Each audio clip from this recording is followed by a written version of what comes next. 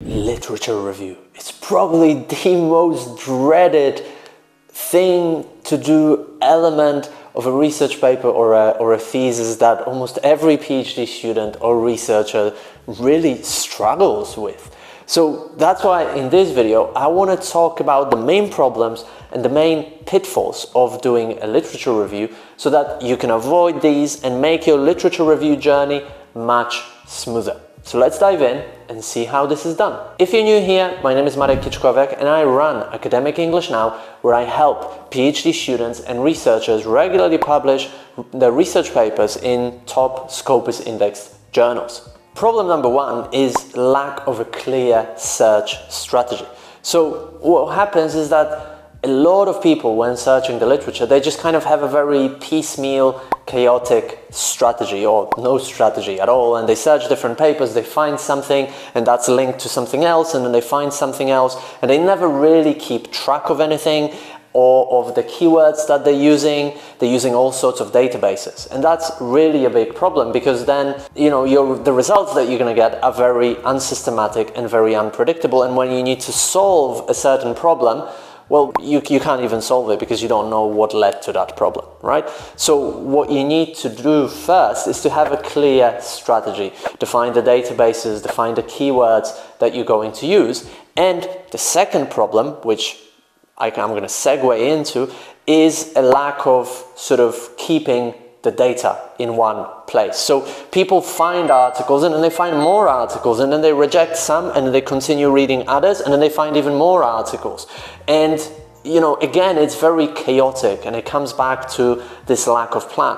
What you need to do is be more systematic about it, and then keep a record of the articles that you got after research, and then which ones were rejected and why you rejected those, so that you know and your strategy is much more systematic. Now, the third really big problem that I see a lot of people have is doing the referencing manually. And in the 21st century, my brain can't comprehend why you would want to be doing it manually, or why you would want to be using such a horrible program like EndNote, for example.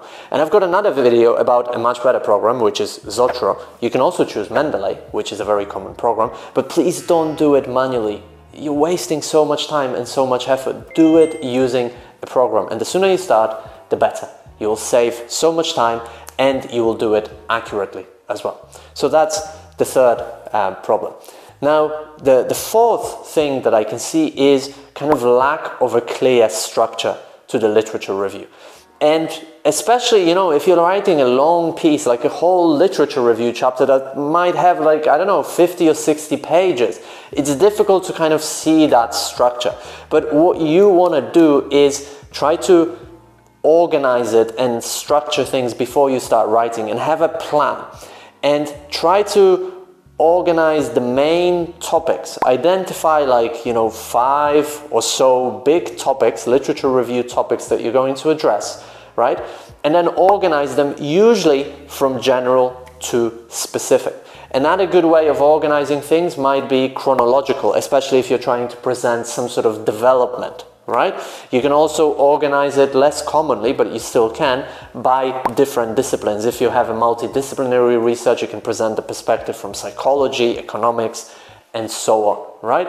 But the structure, the most common one, is from general to specific. So definitely try to organize things, because a lack of structure is a big problem. And related to that is a lack of clear direction.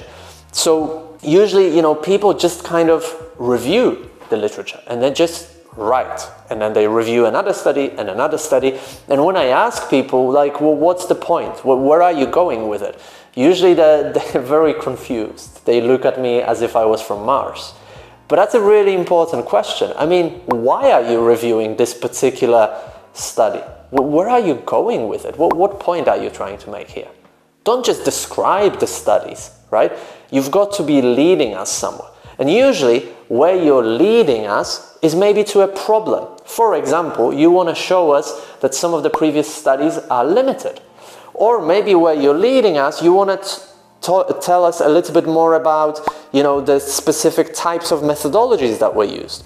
Or, differently, you want to point out, you know, the specific topics that were studied, right? Or you want to summarize the main results. I don't know, but there's got to be a specific point. You're leading us somewhere. Think about the literature review as a sort of a road, and you need to know the destination of a specific section, subsection, so that the reader is not lost on that road. So keep that end of the road in mind. Now the next problem, and I think that's now problem 5, I'm not very good at maths, but I think it is problem 5, is that people are very descriptive in their literature review.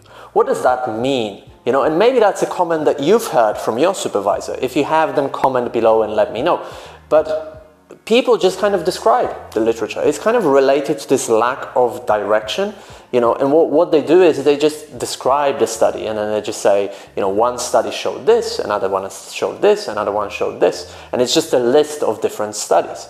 Or even worse still, there is a lot of waffling, right? So in other words, people use a million words not to say anything. They just talk and write and write and write without really telling us anything, right? So what happens is that people tell us, you know, where the study was conducted, how it was conducted, what was the name of the study, who published it, and in what year, and so on, and God knows what else. But really, most of the time, what we are interested in as readers is the results of the study and how those results are related to what you're trying to do or tell us, right?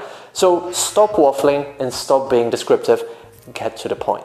Now, the next point, and I think that's number 6, is that there's a lack of criticality. So this is related to being very descriptive, but also when you're reviewing the literature, you do need to point out some problems with it, criticize it, you know, assess it, evaluate it a little bit. Don't just, you know, review all sorts of different studies and make a list of previous studies. You need to evaluate. Now, problem number 7 is that people organize the paragraphs by sort of one study. What do I mean by that? Well, what I've seen is that sometimes people will they think that, you know, they need to present every study in a lot of detail. So they have one paragraph about one study, and then the next paragraph is about another study, and then another study, and another study.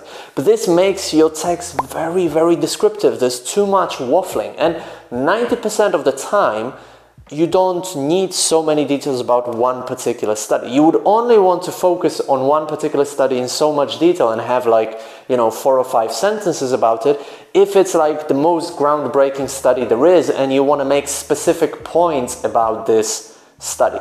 Other than that, organize your paragraphs by topics and then refer to different studies under that specific topic in one paragraph. Now, another problem that I can see, and I think that's problem 8, is that people tend to start every sentence with the name of the authors. So what happens is that they say, like, you know, Gonzalez found that.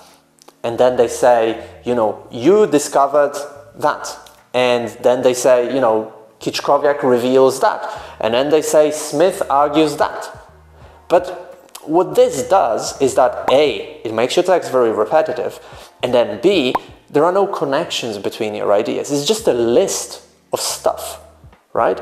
There is no direction, there are no connections or nothing like that, right? So make sure that you vary that referencing pattern a little bit more, you know, and then rather than always start with the name of the author, start with something that links back to what was said previously, right? So these are the 8 most common mistakes and challenges that I see, you know, PhD students and researchers face when it comes to writing the literature review. And if you would like more help writing your literature review, if you want to publish papers in top journals in your field, then definitely let's talk. Me and my team scheduled some time in our calendars to speak to you one-to-one, and you can book that free one-to-one consultation right below this video. We're going to identify the challenges that you're facing, talk about your goals, and outline a personalized plan that will help you to achieve those goals.